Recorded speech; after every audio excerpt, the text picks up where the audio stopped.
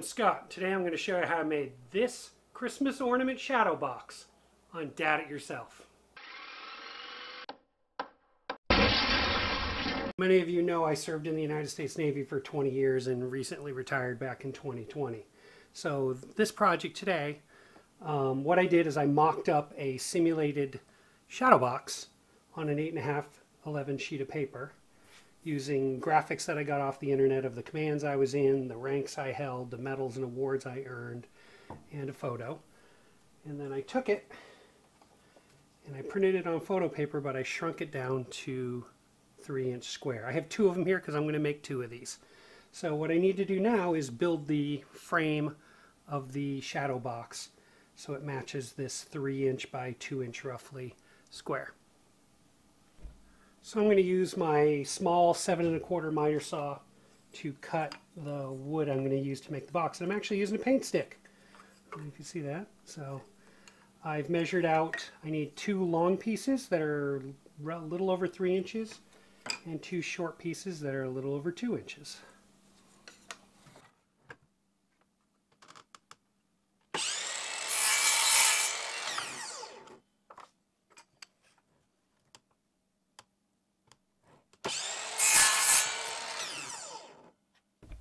So I'm going to use the bandsaw to just cut these pieces out. They're really small, but this is a really small bandsaw.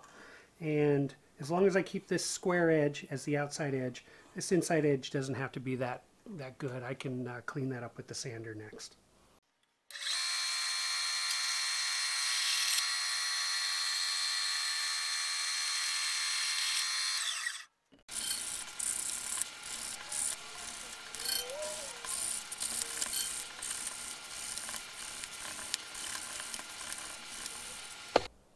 Okay, so I've got my 2 tops and my 2 sides, and I'm going to go ahead and glue those together with Starbond and some accelerator, and I'm going to use this little squaring jig just to keep those edges square.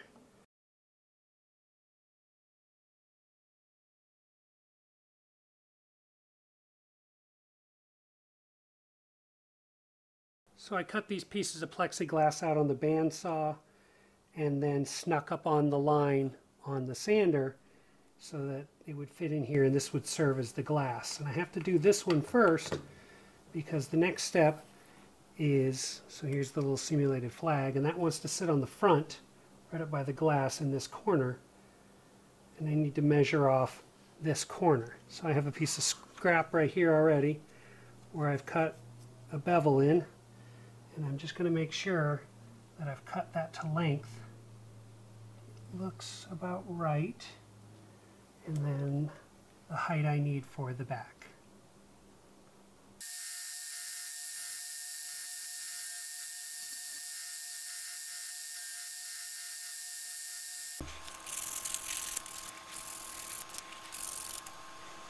Alright, so I sanded those down on the belt sander and a little hand sanding to get all the edges flush and get any of the markings off that were left over from when these were paint stirrers. So now I have to stain this. Some dark walnut stain from Varathane here. Got a little hook, and I am just going to dip it in there. Get it down in there nice. Make sure it gets all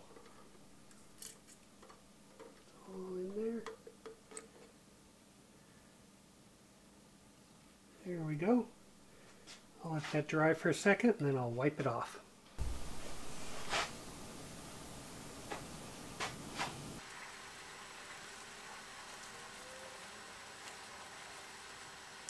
Okay, to go ahead and trim this out both around the front and along the back, I've got this self-adhesive edge banding from FastCap. And I'm just going to throw a little stain on this to get it the right color, and then we'll trim that in.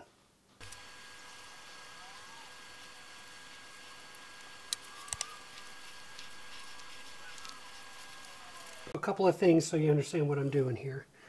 Plexi's in here, the little blue triangle just helps me keep it oriented to know which way it is. And my edge banding has dried.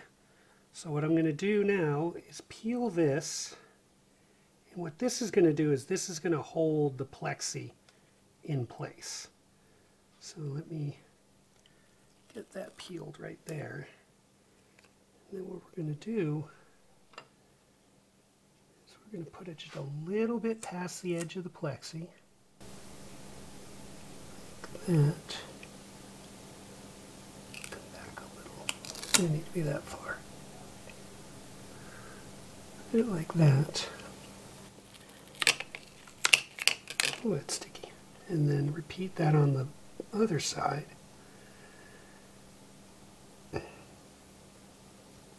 And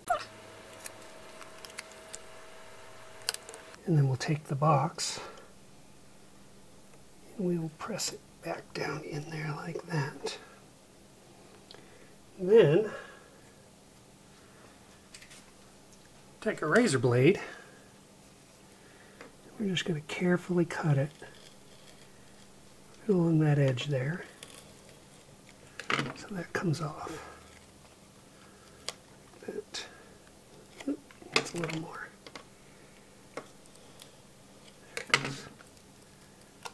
That. We'll flip that over. Do the same right along here. Like that. And then what I'm going to do is I'm going to take this piece. I'm going to lay it over here. Like this. And then this one over here like this.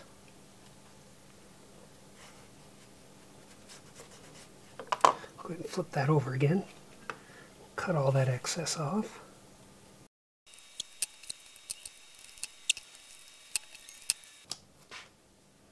Now I'm going to take a very sharp, I'm actually going to clip this off so I get a sharper point.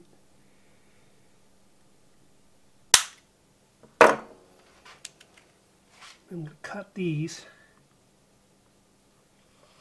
at a miter. Get that out of the way. And then peel those two pieces back.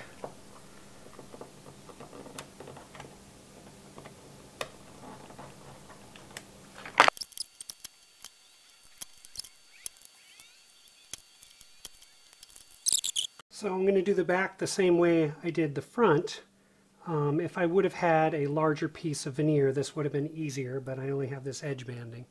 So I'm going to use 4 pieces of edge banding to build a back panel. So I got my photo, and it's just a matter of putting these on the back so they provide some spacing.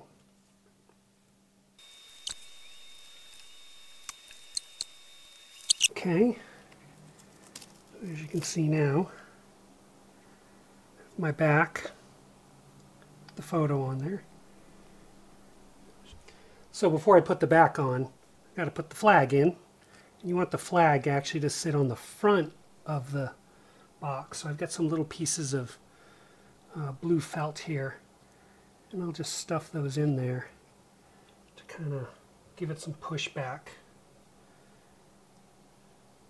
Keep that flag up there on the front. Then take our back. Hopefully we can line it up right.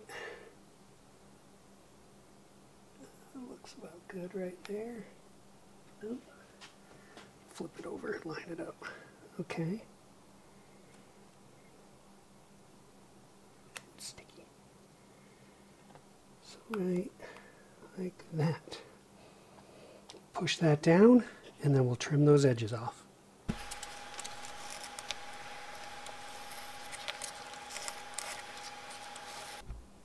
So the last thing I need to do is drill a little hole in the top so I can put a hook in it.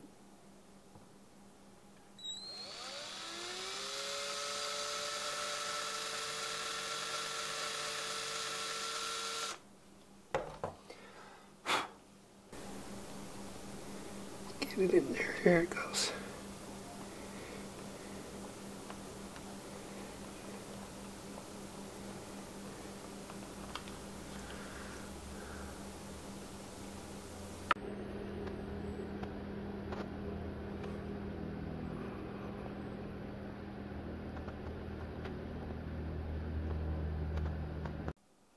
Well, there she is.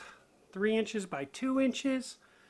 Christmas tree ornament. Came out really good and only took me about 2.5 hours. It actually took longer to do all the layout on the awards than it did to actually build the little box. So if you have any questions, comments, or suggestions, put those down below. Speaking of comments, don't forget to like, share, and subscribe. And if you do, hit the bell for notifications. There's some videos right here you may be interested in, including the subscribe button. Hey, thanks for watching. Dad it yourself.